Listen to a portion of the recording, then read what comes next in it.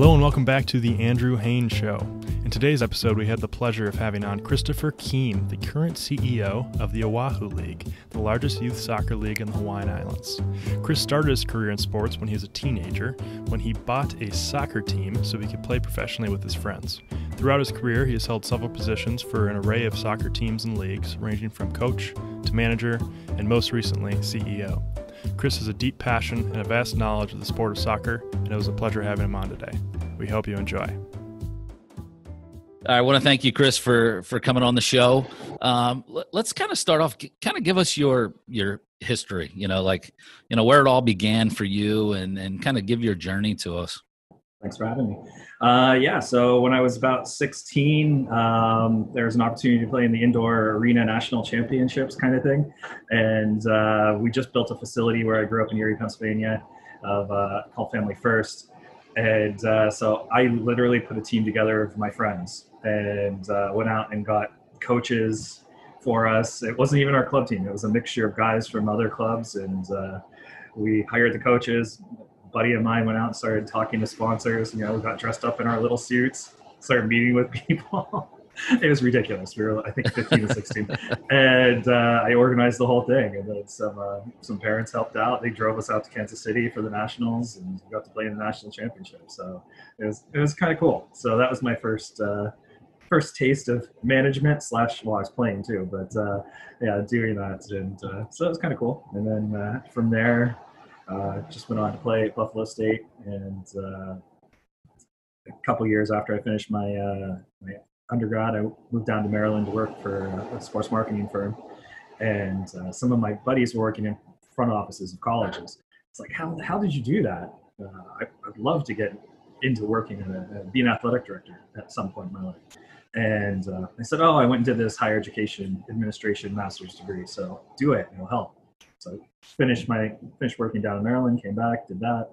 And my goal was always to be in athletics. So I was a college coach as well. Worked at Salisbury University, Buffalo State, and Kenosha College as an assistant coach. And from there, kind of just got involved in soccer, finished my master's degree, and said, there's no soccer team in Buffalo, and I want a job in sports. So just had some crazy idea, sat down with some friends, and said, let's do this. And they all said, you're insane. Cool. So we all want jobs in sports too.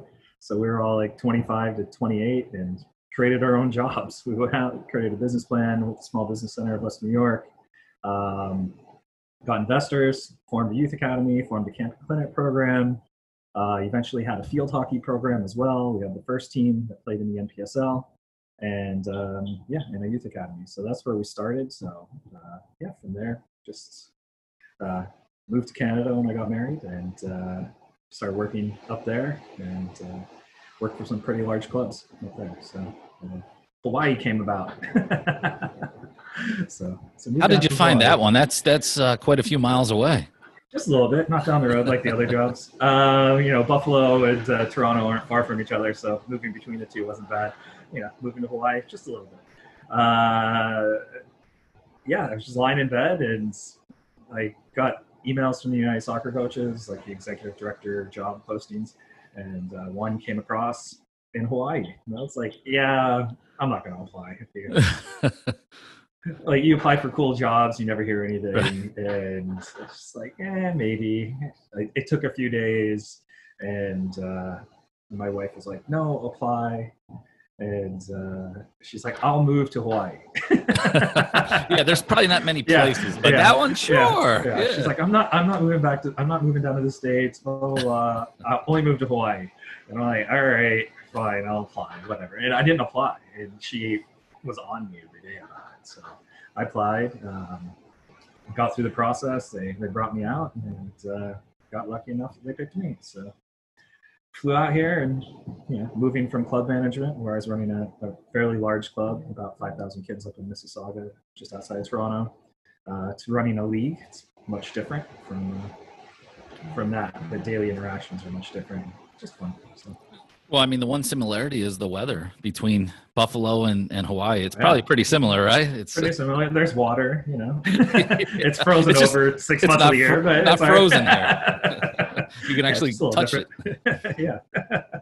Yeah, dip my toes every day, and it's great. It is. It looks. I've never been to Hawaii, but it looks awesome on pictures. So that's a long plane ride, and I'm not a big fan of flying, so that would be tough for me. But it looks like, kind of looking at the area too. I mean, there's some players that come from come out of Hawaii, on a big scale. So there's definitely some talent there.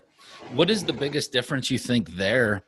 Like in your new role compared to working on the club side? My new role, so just helping out with the club managers and the directors of coaching. So in my club role, I was dealing with the parents more, the customers. I wasn't dealing with, here, my customers, I only have 28 customers, so much different. My last club, I had 4,500 consumers. Wow. And then the customers were the parents, so you've got now 10,000 of those. So it's You're dealing with a lot more day-to-day craziness of, oh, my little Johnny's shorts don't fit. The socks are their own size, like things like that. And it's just a lot. I'd get 300 some emails a day there. Here, my first 4 months, maybe I had 300. So much different. It's probably, you probably still have some issues, but they're just different levels. They're probably, clubs fighting each other that are competitive and managing each other. Yeah.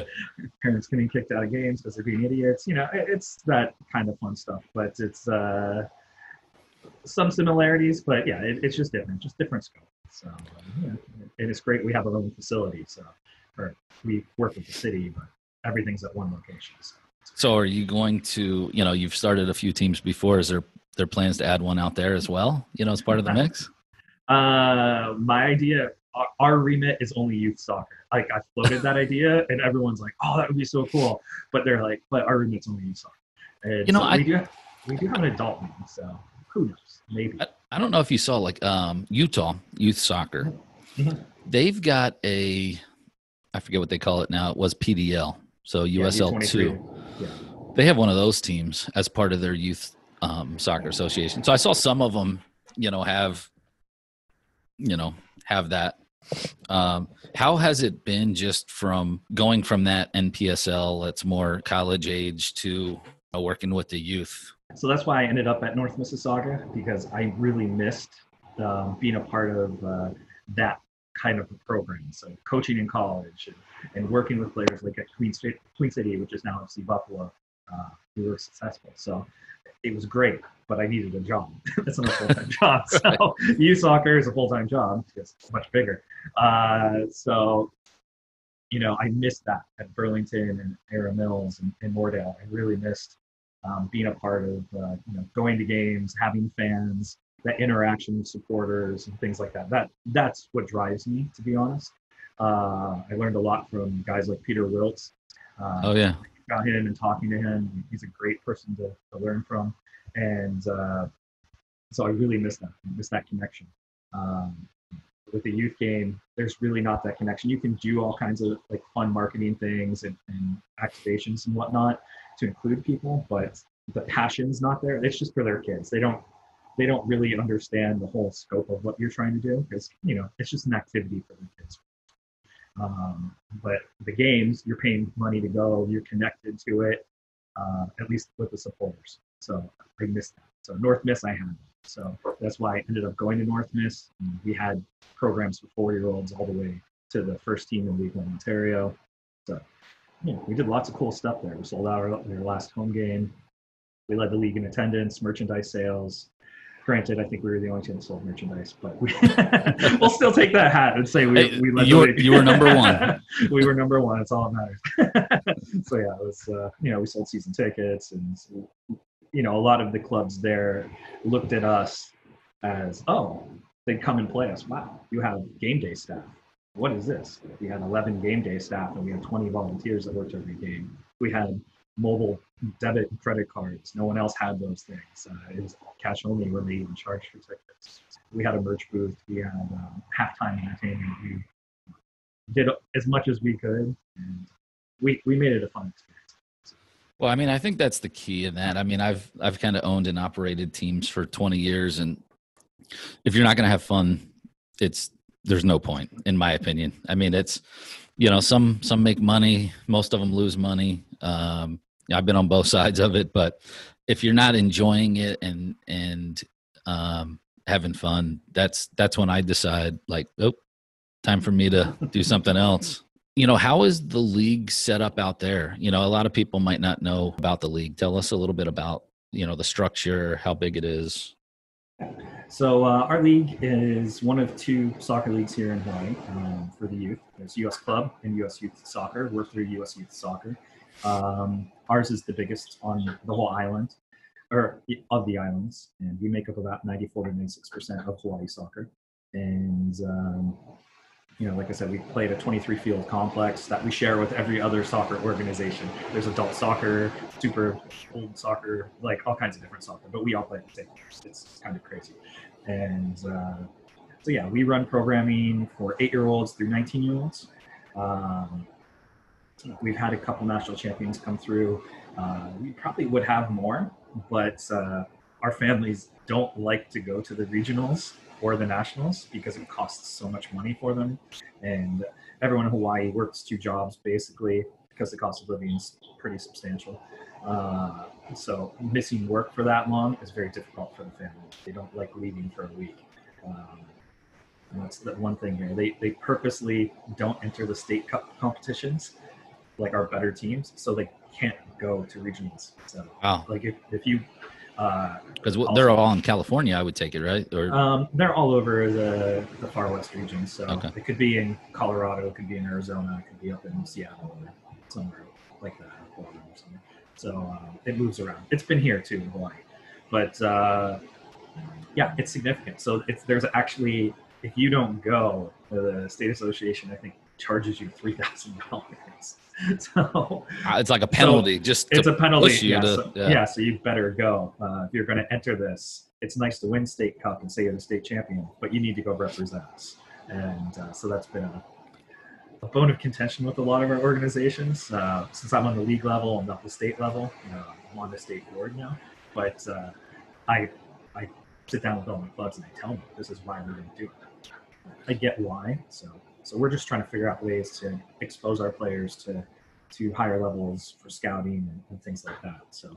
So do you help out from the league standpoint on, any of that fundraising, or is that kind of all on the teams? Yeah, the individual teams raise their own funds. So what I'm looking at from the league, we had no corporate partnerships.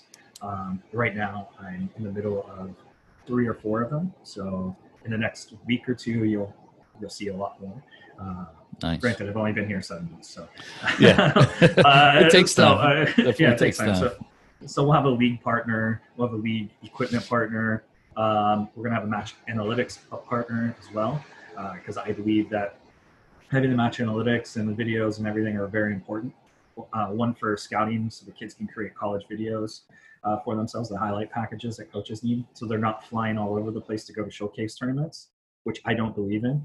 I was a college coach, and it's tough to go to showcase tournaments because you have 20-some kids to watch, and there's only so much time.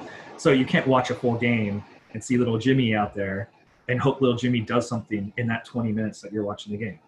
So it could happen that he doesn't even touch the ball, or he might not even be in. So it's very difficult. So that's one thing. Coach development, teaching coaches how to read the game, and then using video to help them see what they didn't see, so they can hopefully be able to adjust things during the game. Discipline, so recording the games, we get to nail people when they're bad and say, no, you really did this, it's on video, there you go. And we can use it for marketing. There's goals and saves of the week that we can do. We can use that, we can sell that as a property to hopefully get some sponsorships for, and the referee development, because the referees don't have any mentorship as well right now. So so we're looking at putting that into place. So that's one thing that we're really working on right now. So we'll have a partnership with that shortly as well. So it'll be cool.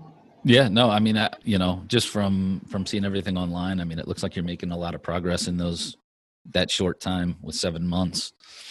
Outside of, regular soccer, are you guys doing anything with futsal out there at all? Yeah, we do futsal. There's a beautiful facility here. It's the first thing I did when I got here. We had futsal going on. Like the second day I was here, and I walked in. I was like, "Oh my goodness, this is beautiful." Unfortunately, it's kind of out of the way for a lot of people. And it's way more expensive to play futsal here than it is outdoor soccer. Yeah. Yeah. So like in the Northeast, indoor soccer is very expensive because those 11-a-side full field turf facilities cost an arm and a leg to build and then to play in. And futsal is a much cheaper option because you can play in gyms, and no one has a beautiful facility like this. Here, we've got a beautiful facility that's like those 11-a-side facilities. It costs significantly more. The cost per game, when you factor out what it costs our players to play, and the rosters are smaller, it's almost double what the outdoor game costs, where the rosters are bigger too. So you're looking at a couple bucks per player per game for outdoor, and you're looking at a heck of a lot more for futsal. So the families, the soccer complex is more central, so the outdoor one. So a lot of our indoor futsal people have left now to just go do outdoor soccer. I mean, we can play 365 days a year outside. So. That's what I was about to say. It's like you don't need indoor there, so that's definitely nice. So I'm trying to work with them on the futsal group. We have basketball courts everywhere and tennis courts everywhere. Can we work with the city? Can we work with U.S. Soccer Foundation, repurpose some of those, and get those outdoor soccer courts that they're building all over the place? There's grants available for that. Can we run events throughout the island on those courts? Not necessarily full leagues, but just run one-day festival things, get people wanting to play futsal. I love futsal. We grew up playing it in Erie before they built the arenas. How can we get people involved in it so they can like it and play some version of this, street ball or something? But that's a longer range discussion I'm having with them. But they've been open to it, so we'll see what they do. But we run the league, but they run the facility. So. Okay. No, that's good. I mean, I think futsal's a great developmental tool, and it seems like it's really growing in the U.S. right now. I've been, from indoor soccer, we get a lot of players from futsal in other countries, and it really translates well into that. But if you talk to any of the major stars out there, I mean, they credit futsal with a lot of their development. So, you haven't worked out in Hawaii before, right? So this was kind of your first time out there. Yeah. Have you been there for vacation or? Oh, yeah. So the first time you were there was like an interview or when you took the job. Wow. Yeah, the interview. Yeah. So, That's bold. That's bold. Yeah, and it was. Hey, I moved to Red Deer, Alberta for a brief time to run an organization there. I made that mistake. What was what was really like the driving force for that? Like in my first, episode, I kind of talk a little bit about my ultimate, career goals. What's your ultimate career goals? And is this kind of, positioning you to get there? Or is this just, you wanted to be involved in youth soccer and live in paradise? Paradise comes into play in that. I won't lie. I want to work for an MLS club. I want to be in upper management there, or work for U.S. Soccer, U.S. Youth, or Canada Soccer, Ontario Soccer. I want to be in the higher levels of the game. I want to be in governance. Kind of where my path has gone. Like I'm a decent coach. I'm not the worst coach, but am I Jurgen Klopp? No, I'm not. Not even close. So am I a good youth coach? Yeah, I'm better than most, I think. But I knew coaching wasn't where I was going to be full time. Right. The front office is kind of where I wanted to be. I can work with the coaches, give them my advice. Do they have to follow it? No, I don't care if they follow it. But I can kind of guide them on, hey, I believe in strong club cultures. I love reading about Ajax. I love reading about Liverpool, Barcelona, like how they built their structures and how they integrate, all the coaches and all the staff, and just make it a whole business. The business side of things interests me more than the X's and O's, more or less. Like I still go down that rabbit hole, and I'm in there all the time with the X's and O's. But the business side and the culture is more important to me. So that's where I want to be. So who knows? My contract's here for 3 years. Got 2.5 years left now. Who knows where I'll end up? I could stay forever, live in paradise, right. Drink Mai Tais here on the beach, but or I could be in MLS. Ultimately, that's my goal. So. Well, the one thing I've learned over the years is, you know what, you you have different goals or objectives, and sometimes different things come into play and it modifies. I said the same thing where I'm at. My plan is probably not to be here the rest of my career, but sometimes, things change. I think it's cool though. MLS, the league is really kind of headed in the right direction. And, I think just in general, I think, soccer in the US, I mean, if you look USL, and I think it was the NASA or NISA, I think it was another one that's popping up. And, I remember a few years back where the USL teams were pretty easy to get. And now they're they're not. MLS at 99, 2000, it was like 3 million or something to buy in. Think now about it's like that. 300 million. They're more expensive than a lot of NHL teams right now. They're more expensive than almost any team in Europe to buy. There's a lot of Really? rich people that are buying teams in Europe because they're getting them cheaper than MLS teams. But yeah, and there's that dream of promotion relegation. That's why they buy teams over there. But You ever think that'll happen here in the U.S.? You sign a franchise agreement, you're paying $300 million. You're gonna go down to, that'd be like the Yankees going down to single A ball, short season ball. They have that opportunity. You think that's gonna happen ever? No. Why? I mean, do you think that it works there because that's just the way it's been forever, or I mean, because I think in America, I think we're kind of greedy, and I think that alone will not let it happen because people have invested so much. And in the U.S., in North America, Canada, and the U.S., it's entertainment. It's not the city's thing. Like the city basically owns it. It's like the Green Bay Packers everywhere. Like everyone, they have owners and stuff, but it's literally the city's property. So everyone's really invested into what they do. You go to a Ravens game or wherever, a Steelers game. Yeah, everyone in the city is wearing their jerseys. But it literally is their community thing that they do. And it was always structured that way just to make things fair. But if you look at the Premier League, if you look at all the, maybe not the Bundesliga, but maybe the Bundesliga, and all the bigger leagues, they would get rid of promotion relegation in a second. They don't want it. They hate it.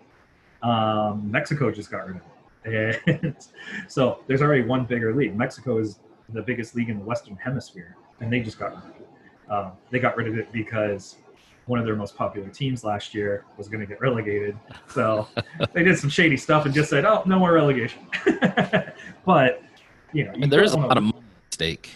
And you have those balloon payments if you get relegated. Like if you watch that Sunderland documentary on Netflix, they're in like the equivalent to AA ball now. So they've gone from the Premier League down, and talk about a lost investment right there. Yeah, they are getting destroyed financially.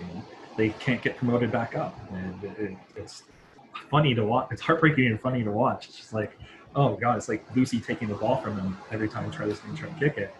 They just can't get to the next level again, and financially it's ruined them. So I don't think it's wise. And they're not franchises. In North America, we're franchises. It's different. So it will never happen here.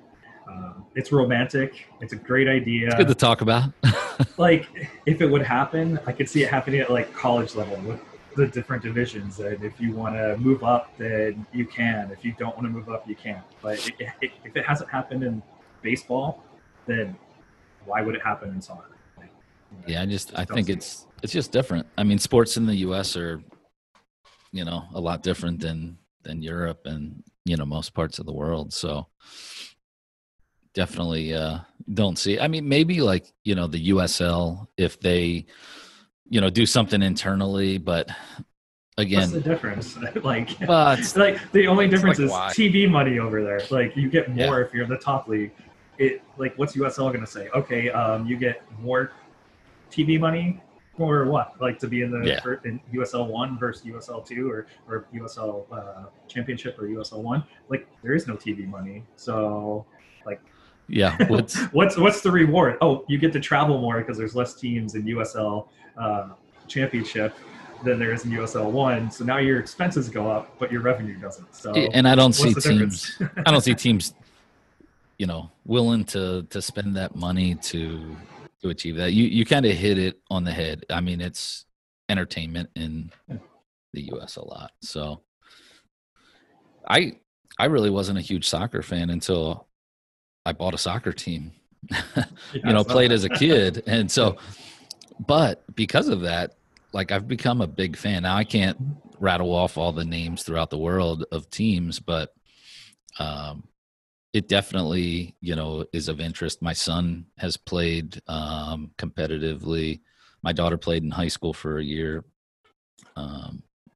How do you think, do you think that youth soccer in the U.S. and where you're at is kind of headed in the right direction, or what do you feel is needed to kind of get us more competitive on a global stage? Well, today there was a big announcement that no one knew about, which kind of snuck out. So that was kind of cool. MLS and US Youth Soccer, the league our league belongs to, just formed a partnership to help with the regional and national competitions, where MLS is going to pick up the tab for the players that get invited into these things before the identification network. You got to try out, pay like $250 for the tryout, and then pay another $300 some to go to some camp, and then you get hopefully seen by someone. So it's just money upon money upon money. So MLS just literally announced it like an hour before we started this. So nice. It looks really promising. Just spoke to the state director as well, and he's excited by it. He had no clue, and they're on calls every week. They were just being told, hey, something's coming. We can't talk about it because we're negotiating. But so he's excited. I'm pretty excited. But when you look at, we missed the last World Cup. Oh my God, the sky's falling. Like, it's terrible. That was because of what was done in player development and everything in the early 2000s to mid 2000s. Like, just those early aughts. It was very awful what we were doing. It was all about money. Yes, it's still about money now, but it was all about money, and kids were flying all over the place to play in tournaments. And it was stupid. Like, you'd fly from North Carolina to San Diego to play one good game, because one good team over there for your GOT soccer rankings, because these GOT soccer rankings are ridiculous. Sorry, I have friends with GOT soccer guys, but these rankings are silly. But they're flying all over to get these points. So college coaches go, oh, this team's ranked number 1 in the nation or number 5. So they've got all these good players. So parents were spending tons of money just to go fly around. Was that fixed? Not really, but it kind of was. At least it was regionalized travel, which is still ridiculous because teams are traveling from like Nashville to Buffalo to play a U13 game, which is still not a close drive. So things started. But U.S. Soccer put in some standards for coaching, how many times you train, what the coaches should be doing, and that definitely helped. They got rid of the DA just because they were spending $9 million or $12 million a year on it, and with the financial issues coming out now, they spun it off. MLS picked that up and is running with it. It's the same program, more or less, but MLS has now included the voices of the people that run the clubs, where U.S. Club Soccer said, we know everything, we're from Europe, go screw yourselves. I don't care about high school soccer, I don't care about this, we know what we're doing. Yeah, go away, you Americans that don't know anything. Even though you hired us, but that's the way it was. And it's not probably the best way to run your business. And so they had a lot of issues. But through the DA, the Development Academy, we've had a lot of players go to Europe. So yeah, we missed the World Cup. World's sky's falling. But now we have all these young players at Ajax, at PSV, at Dortmund. We have some at Barcelona. Like, we have them at big clubs in Europe, and they're on their youth teams. We never had that before. We had 1 or 2. We had like Landon Donovan, John O'Brien, and that's it. And now we've got a whole team of like multiple teams of kids over there. And so it looks better. Talking to agents and whatnot, they're like, no, we have a lot of kids there. So who knows? It's a start. We've never had it, so it can only get better. Yeah. We can't miss the World Cup in 2026. We're hosting it, so that's good. We'll see what happens. No.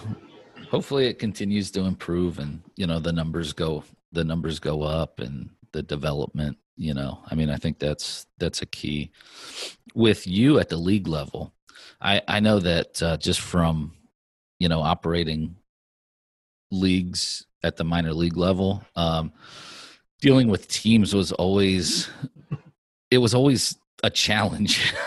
And, I think you really, the leadership really has to be strong to be able to get everyone aligned.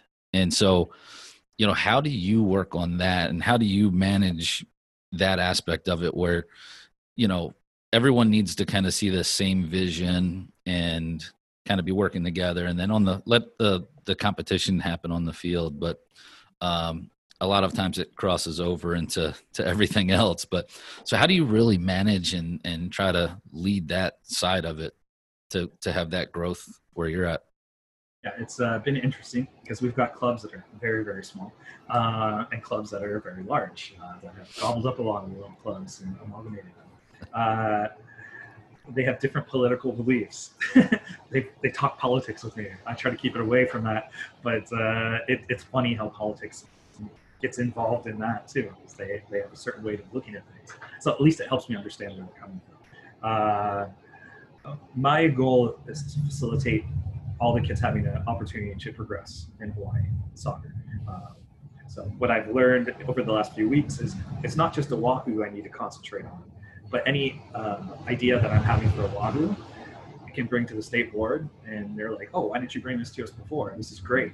We'd all love to do this. So we may be most of Hawaiian soccer, but a lot of the ideas I have, they're pretty receptive to. The bigger clubs, their competitive advantage is that they can offer coaching development, match analytics, everything I want to do for the whole league, they're not happy with. Because it's that's going to even the playing field. Yeah, it evens the playing field. I understand that, but you still will be the best one. You're the biggest one. You're going to have the most kids, but you have to give everyone that opportunity, because just having one club with 60 kids in an age group doesn't mean that that's the only club to play for. There's 28 organizations to play for, so we need to give everyone those tools, because steel strings and steel, or whatever the saying is, but I can't remember. It's like, or iron sharpens iron. You need to have everyone on that same level playing field, and then let the best one win. It doesn't work for us. We're not developing as many players as we should be if only one organization is doing it. I need all 28 doing it. And so how can I, with the state association, how can we as a league, provide coaching development, provide a coaching to coaches monthly session where we all get together, we work on coaching topics at the pitch, and then we go eat later. So we create that camaraderie. So when you're on the field, you're not jerks to each other. You can still, you want to beat your friends more than you want to beat your enemies. It makes it so much sweeter. Yes, it is sweeter. So let's become friends, and let's all, get on the field together, kick a ball around, and then, go out to eat afterwards. But we're teaching each other at the same point. How can I find leaders that will help us and the clubs grow by giving, if it's a coach to coaches program, the coaches are the ones leading that program. So one day it's a club from Hawaiian Soccer, or a coach from Hawaiian Soccer Academy. Another day it's from Hawaii Rush. Another day it's from Surf. They're taking the leadership. It may not be the directors of coaching. It could be just a coach there. Oh, I want to do this topic and show what I've learned. We've done that at other organizations, and it's really taken off. And it shows you who the leaders are of the organization. So if I can do that on a league scale, that's cool. So. And I mean, the competition's just it's going to push everybody, which is great. I mean, obviously when you're the top guy, you want to stay there. But I mean, I think that's great that you're really trying to, level that playing field. And also, again, it sounds like your, mission is to develop youth soccer throughout your league. And that's not Rush or somebody else. That's the entire league. And the better that can develop, I think the better it will be for the competition throughout. From there, we'll get, maybe we get a senior league. There's do we have to join the NPSL or UPSL? No, I don't think we do. We've got enough soccer playing here on the island that we should be able to have 6 teams, our own division, if you want to say, our own league. We don't have to go play national titles and things like that. Just let's come play here. We've got wonderful facilities besides our own stadium that we have at the soccer park. We have lots of NFL players that come from Hawaii in Division I, so they have beautiful high school stadiums here.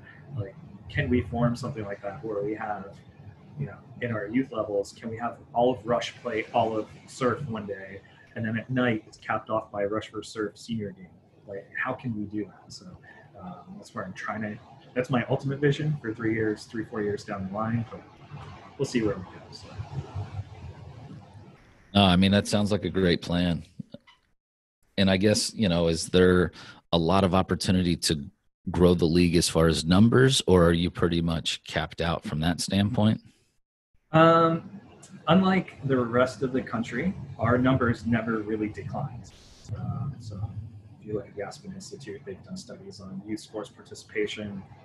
Soccer was especially hit across the country, across North America, US and Canada. Our numbers stayed relatively straight. So we'll find out what happens now. We're always taught when we're going through school, hey, you need to have an operating reserve, because what if soccer can't be played? How's your organization going to live?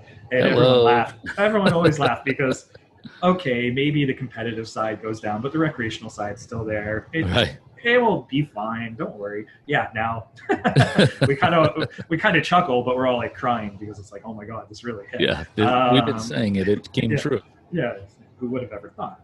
But I think our numbers will be okay. But my board asked me to look into the numbers between 2007 and 2009 when we had the economic downturn. Our revenues actually went up and our players went up. So I can't use that as an indicator of what's going to happen now. But now, like 33% of our workforce is on unemployment here. So how fast is that? Like I said, the military and tourism are our economic drivers here. How fast is that tourism going to turn around where everyone starts to get hired back and the parents have some disposable income for their children to play soccer? It might be tougher on those bigger clubs because they have coaches they have to pay for. The smaller clubs may not have to pay their coaches as much. Right. They don't have the full infrastructure that the bigger clubs have. So I don't know. Maybe the bigger clubs hurt more than those smaller clubs. I don't know. So have you been able to do anything? Like, is it everything kind of just at a halt there in Hawaii now, or? I'm busier now. Really. So I work from home anyways. We don't have an office yet. Okay. So that's been put on hold looking for an office. So I've been working there anyway. So the only thing that's changed is I don't go to the park on the weekends to watch soccer, which was a very small part of my job because I have operations staff that run the league. I've been creating educational seminars or webinars for the clubs and the coaches. There's 5 topics. The first one I just finished the third part of the first topic. Thank God. It took me forever. It's on governance, finance, risk management, and budgeting was the first section. So that part's all done now. Next part is on marketing, brand management, social media. That's the next part. Then there's on staff and leadership development. And there's on coaching development and coaching planning, session planning. And the last part is on player development programming and match analytics and things like that. So it's about 20 weeks worth of stuff. So it's like 8 to 9 hours a week plus, all the research and then putting all my notes together and then putting all the graphics together. It's like I do it all on Word, then I export it to some new thing I found on Microsoft. I don't even know the name of it. And it makes a cool little website, puts pictures in it, or helps me find pictures for it. And then I take that and put it into PowerPoint and record it and post it. So, So I mean, now's a great time though to develop and do a lot of the stuff that you necessarily can't do when you're in the grind of it. I mean, my situation's a little different here being in a minor league sports team, but right now it's about developing, the staff that we have. So anything we can do to try to develop them. And I think the same would go with coaching and, with Zoom and other technologies out there now. I mean, I've seen people doing soccer training sessions live, remote sessions. So, with technology, I think it really opens up a lot. Well, anything else that you want to, share with us that we didn't cover? I think we covered a lot of great stuff. I mean, it was really great to learn more about, your background and what you're looking to do, because you never know. Maybe we'll be in that MLS front office together somewhere in the future. It'll be fun. I've been having fun watching the videos on the baseball park and everything. So Yeah, try to have fun and use social media. You know, it can be a great tool for you. when I get back east, I'll have to come out to a game down there. So Likewise, maybe I'll get to Hawaii sometime. I don't know. there you go. I could take a boat, maybe. Yeah, it's a little bit of a flight. It's like 12 hours. I remember flying out. They flew me down to DC first, and then DC straight over to Honolulu. I was like, oh my Lord, this is how long of a flight is that? DC to Honolulu, I think, was 10 or 11 hours straight or something like that. Man, so, I don't know. I don't know if I could be on a plane that long. I have one of those cocoons maybe or something. Yeah, I pay the extra $100 to get the extended leg seating, so I can relax. But yeah, it's a long flight. But yeah. Well, no, thanks for joining me, and let's keep in touch. I mean, I'm following you on LinkedIn and online, so you're doing a great job.